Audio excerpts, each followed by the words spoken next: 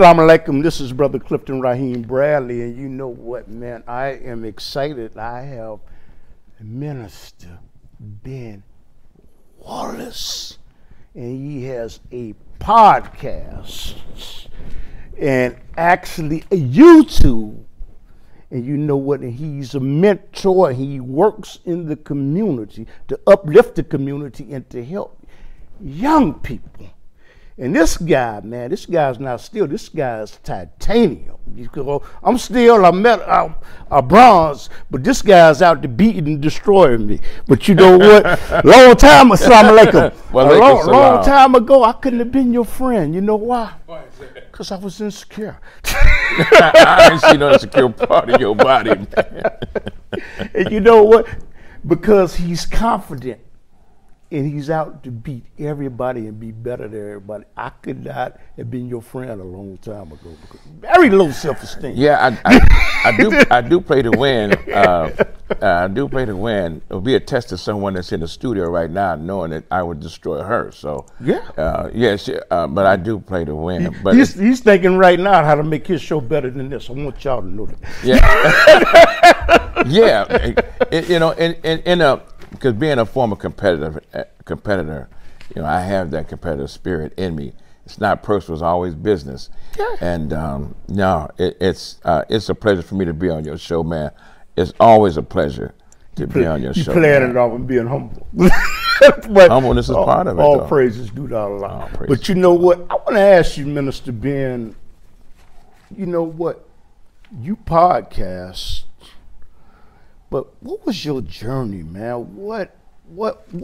Didn't you originally take us to when you owned the football team?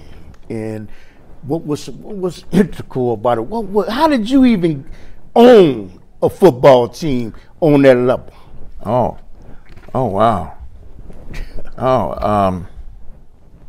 Well, as you know, I'm a former athlete. I've been doing this all my life, and so I got to the position, went to high school, played ball, grammar school, high school, get to college, and I decided. What college you go to? Northern Illinois. Beautiful. Okay. And so at that time, you could just go try out for a professional football team.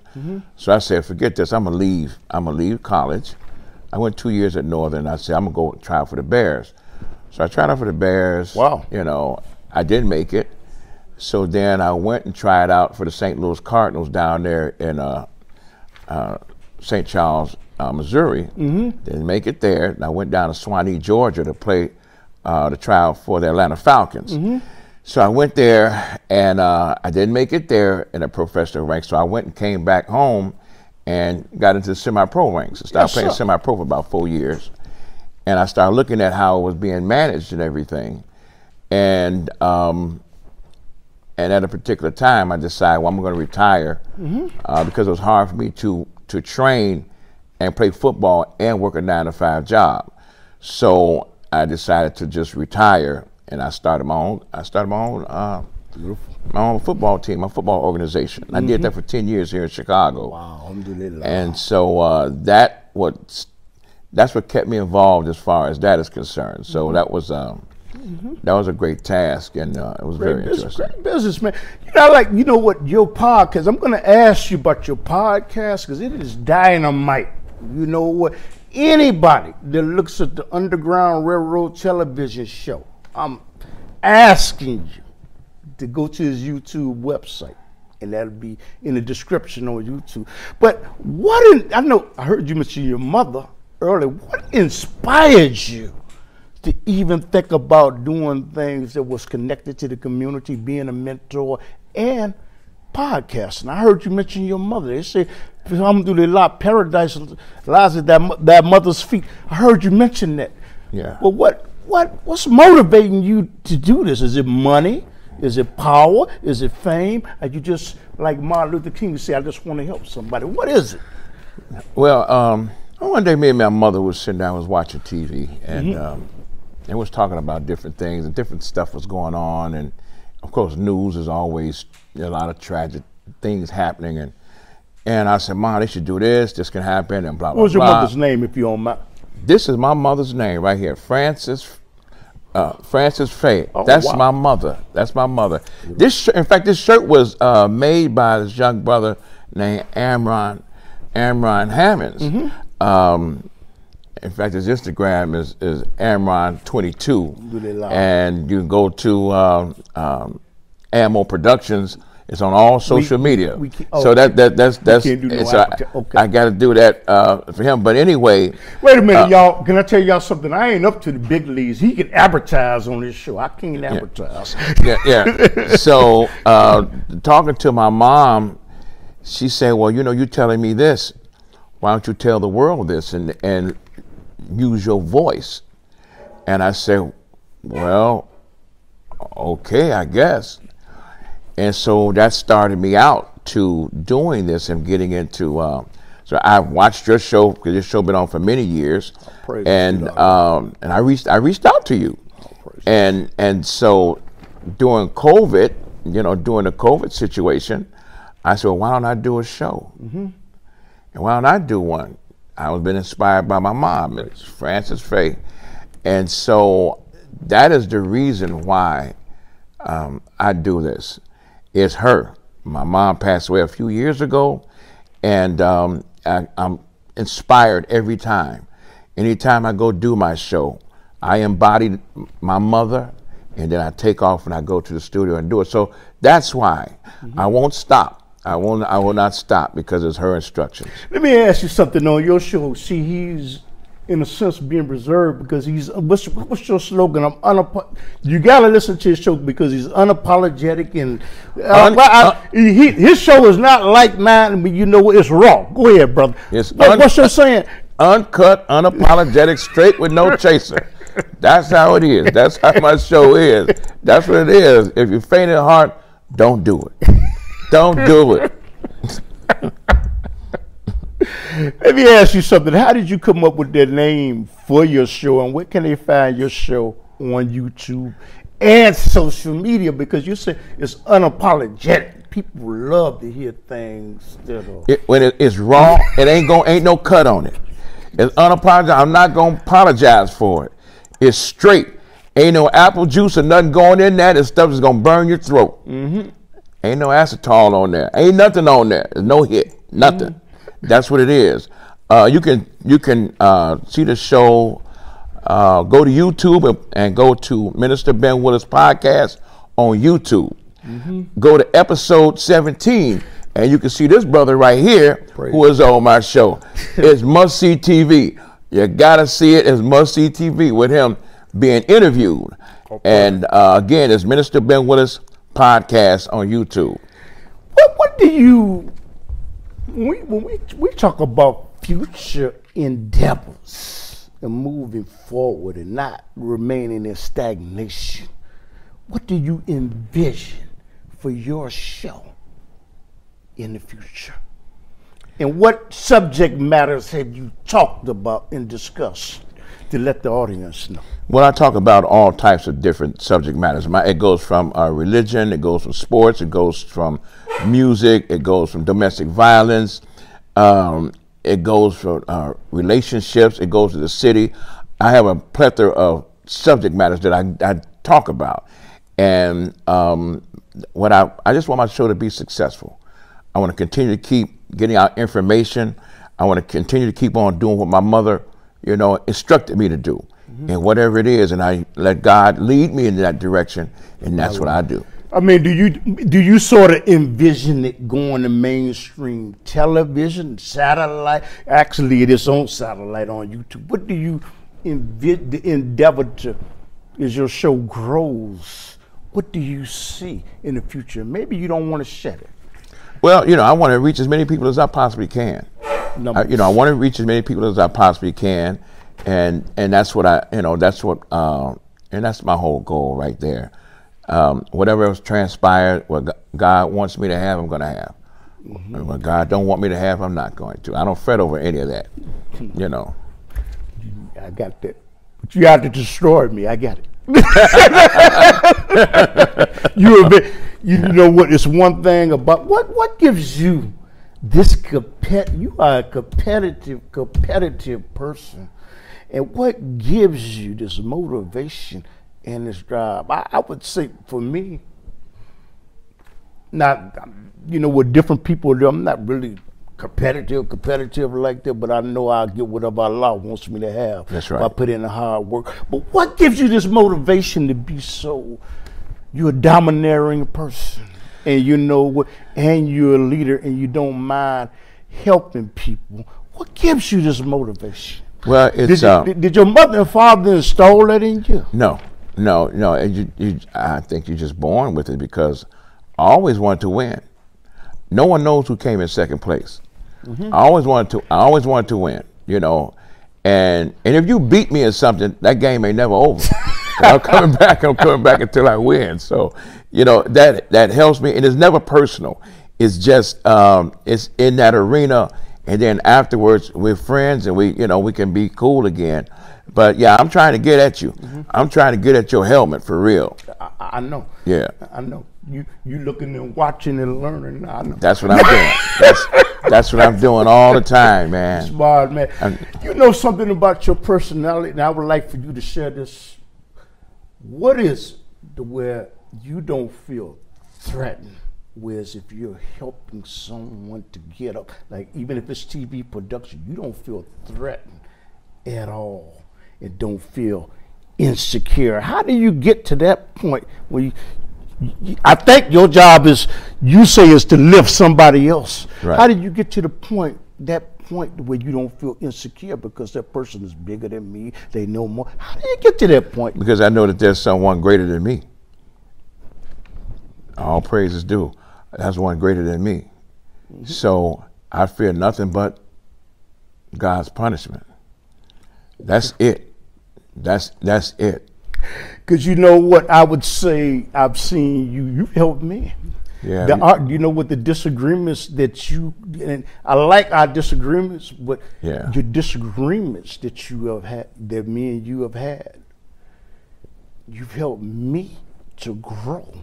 And you know what, and this is one of my ways of showing appreciation. Oh man, I appreciate our talks and stuff like that, because I'm talking about the disagreements that's helped me to grow. It does the same thing with me, because it makes me sharp. It makes me go within, and then start thinking about what is said and what's done. It's a lot of different things that you said, and I keep them little quotes and stuff that you say, and little sound bites that you say. I keep that to inspire me. I always pick up different things from different people, and it's a lot, man, that it keeps me going, man. And you know what, man, you know what, you mentor young boys, and I would like to know, is being a mentor not just talking the talk, but you talk the talk and walk the walk. Why are young boys going through the dilemma of becoming punkified or womanized in this society? What are some of the problems? What are some of the aspects, and how do you deal with them, dear? Because they know I'm not afraid of them. You know I'm not afraid of them. They respect me. I get the ultimate respect. I don't talk down on them, and I understand them. I listen. And I come with another idea, or some things there's things that they're not going to know that I'm going to know, because I'm older and I'm more experienced. So I can go and I can help, and not only just talk it, but I can show you. A person can say something to you, and that's that. But if you show that person, they'll actually know it, because they see it now. They can feel it, and that's how I, show and teach. And they teach me, and I learn from them. I learn from them. Can you share without giving a name, because I know this is confidentiality about? Can you share experience that a young man went through that you helped by giving him her knowledge? Okay. One Sunday, I was going to Walgreens to get me some orange juice. It was a Sunday morning, about 9 o'clock, and I'm leaving out of Walgreens. I'm standing up on 95th and King Drive, waiting for the light to change. And it was an older gentleman. He was dressed impeccable. It looks like he was going to church. there was a young man there standing there right next to him, and I'm standing behind them. He had his pants sagging down, right? So I'm standing there, and the older gentleman tells the young man, he said, "Young man, why don't you pull your pants up?" And so the young man looked at him and he said, "I'll pull my pants up when you put your pants on." And I was like, wow, what is that? And the older guy, he just kind of got quiet, and we walked across the street. The light changed, we walked across the street, and the older gentleman walked on the other side of the street because he had to wait for the bus. But the young guy, he was walking in the same direction I was walking in. So I hurried up and caught up with him. And I was like, man, what was that? You know, what was that all about? He said, older people always talk down on us. I say, they don't show us nothing, don't do anything for us. All they're going to do is talk bad about us. So I asked him, I said, why do you wear your pants sagging? Yes. He said, I don't know. I was like, wow.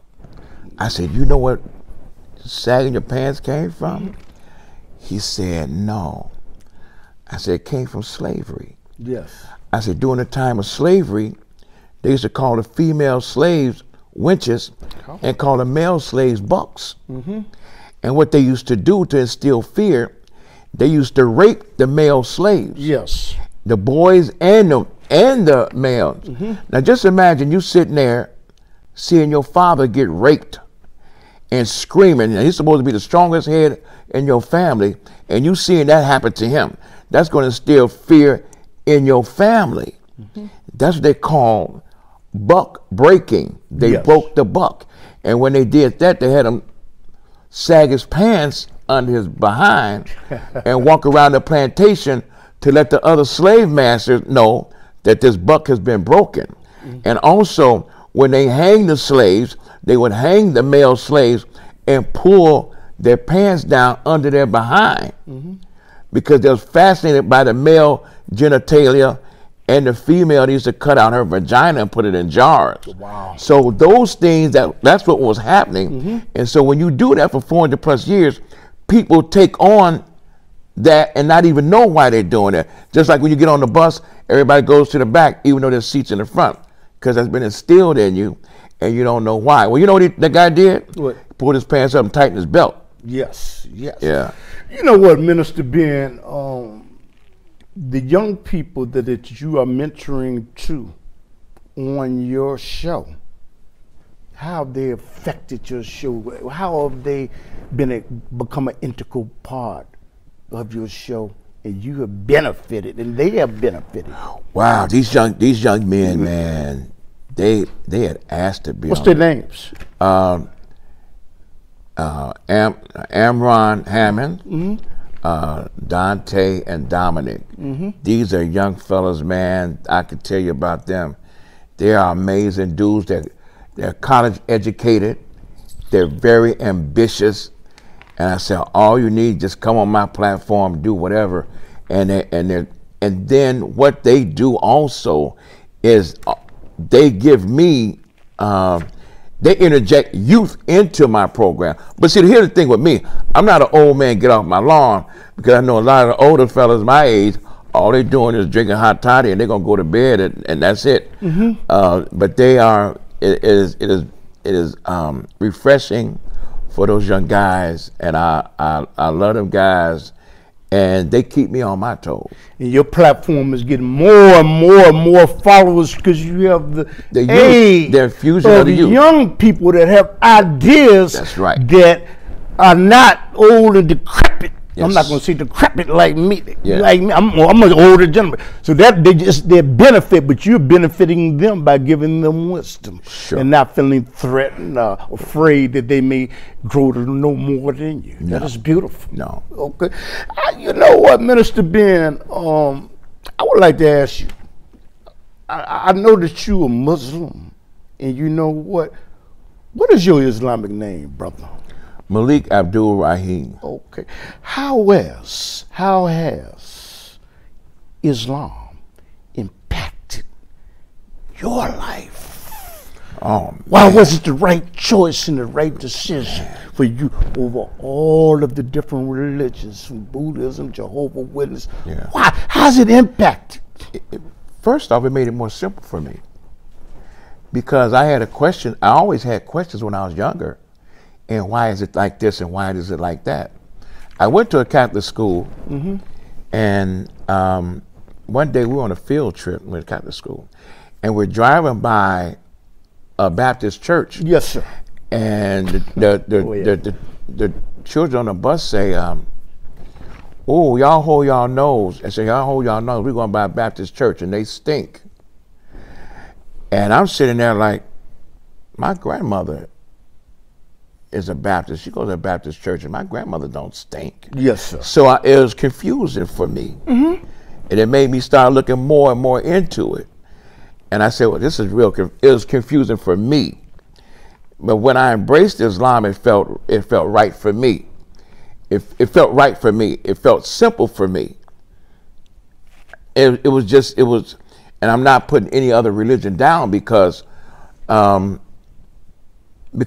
the religions really have, to me, that God is above all of us. That's what I believe. Alhamdulillah. And so, but that just works for me. It helped me in my mentality and everything else. I believe in a lot of instances, if it wasn't for Islam, I've been to whoop a whole lot of people's ass.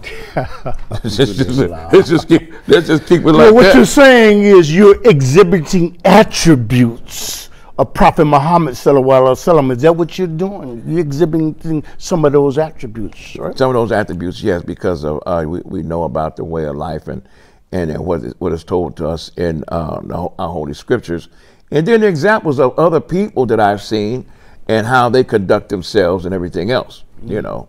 And this is a good thing. Do you belong to a masjid, a place of worship that you would like to recommend somebody go to? I could name 3, but I'm interviewing you. Yeah, well, you know, of course, I've been over at Mosque El Farouk. I've been over there before. Mosque El Farouk is in Chicago at what in Stony Island? About 91st of Stony 91st of Stony Island. Yeah. So that you will recommend.